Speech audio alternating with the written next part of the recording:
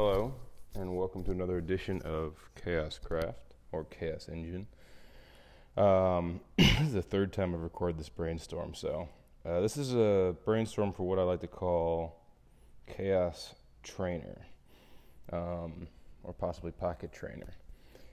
So this is an idea I had. I'm still continuing Chaos Craft right now, which is the Minecraft version of this.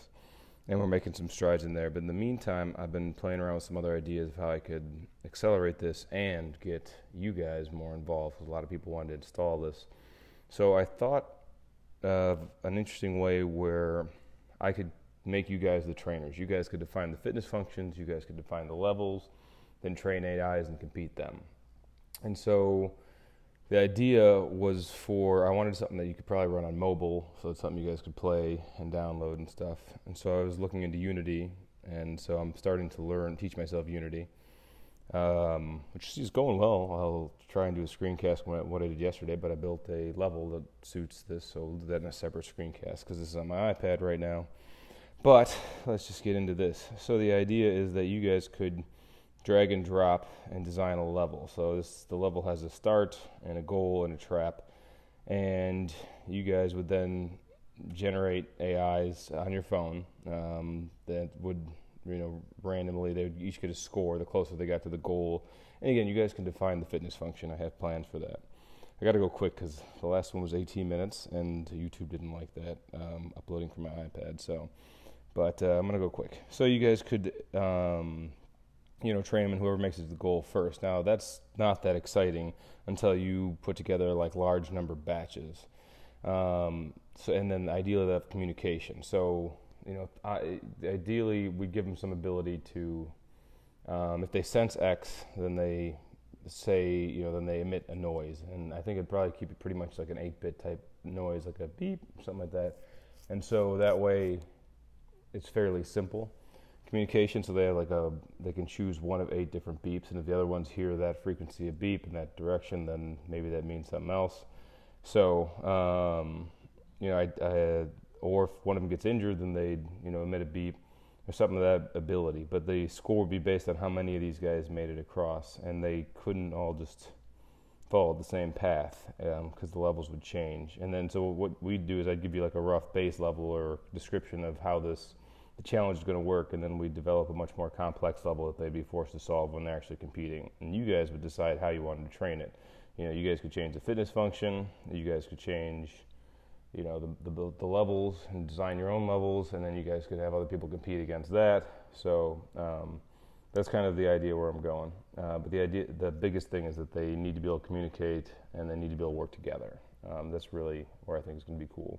So the artistic note, I'm looking at something like Zelda, just because I think the grid-based system is going to be the easiest one for me to build. Idea of a night course where they couldn't actually see, so they have multiple inputs. Right now I'm looking at, I should have taken a picture of this, but they have the ability to see, the ability to hear, and possibly the ability to smell.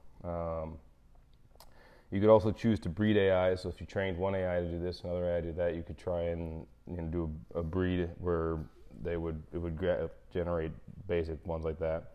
The idea, so here's just some design notes, like a smarter Lemmings in a way, but that's kind of a side scroller type thing. I don't know, they might have a top down one, I don't know. But this is, or like Pokemon, but with like larger numbers. So you actually would be, in the most authentic sense, training them. So, and back to the training notion, so you wouldn't be solving the puzzle yourself. You're more like a coach coaching a team. And you kind of define drills, but once you get them on the field, you could, they're in charge of the play. You can yell and stuff, but, they have to make the play go right. So I'm listening to the Sapiens book, by the way. It's a history of human evolution, and this is just some game mechanics that I definitely want, because these are things that Sapiens has that nothing else has, or that made us evolve, past, our ancestors. And fire is a big one, so that'd be definitely a game mechanic that I want. Language and basically communication. And so I also thought about allowing them to make markings on the floor. So if one of them gets to a certain point, let's just say a maze, another one could have just marked like dead end or something like that, or danger or whatever on the floor. if it saw something or of that nature. So that's kind of a cool part. I'm not going to go through all this stuff. It's pretty basic. There'll be a challenge list. You can define your training rooms, I call them right now. And then this training room is training for this challenge. Then there'd be a level builder, and that you could do, and then bot details. The same stuff we see on Chaoscraft, Neural Net View. But there would be a submit to challenge. So you could submit your bot to the challenge. It would send us the neural network file, which I'm defining, and you go from there. So the fitness function screen is similar to the one I brainstormed previously. You'd say, hey, I want them to whoever collects, for every time you collect a banana, so the action is collect, the filter is object type banana, then you get a point. Every time you kill, object type monster, then you get 10 points. Every time you, whatever, I'm losing track of every time you cross over or arrive at point X, goal point, then you get 100 points. So things like that would define your scores, and that's what we'd be using to duplicate them. And so, where was I? So what I want to do, a lot of my doodles in here, is, I'm going to try and draw this. This is the most basic level I'm using as my base here.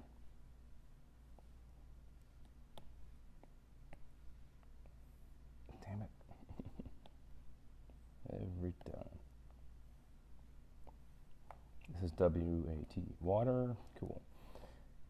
And let's just say we get like a brown box or something like that.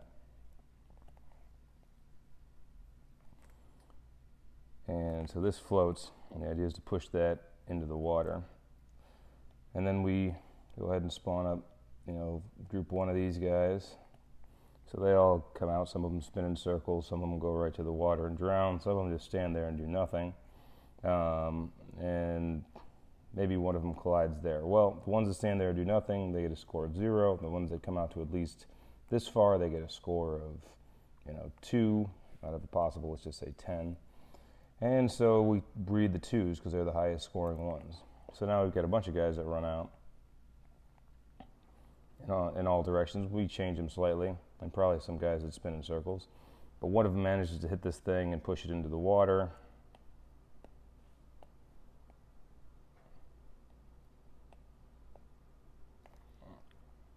And so we've got a guy that ran towards the box, ideally.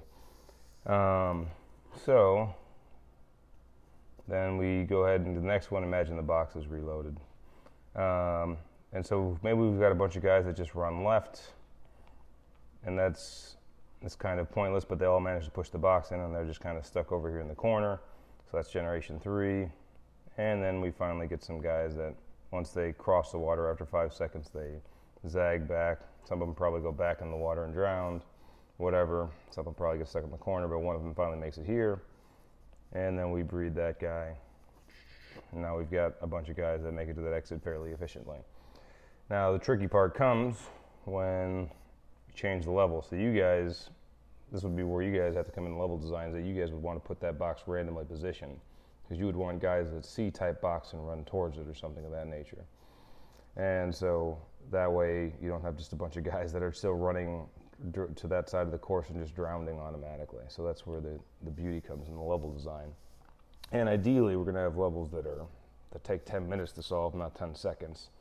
And actually the cool thing is that when we get enough of these AIs, I can actually build another AI that builds levels, and I'd say like only between 10 and 20% should finish it, and that's so I could generate levels that are even more challenging to your AIs, and then you have to retrain them. So we've got this ever increasing level of complexity. So, hey, you actually just caught me in the middle of YouTube stuff. So either way, I'm gonna wrap this up, and then thank you guys for checking me out at Chaoscraft, Chaos Engine. Matt, appreciate you guys following me on Patreon, and I don't know where the close button is for the screencast. Goodbye.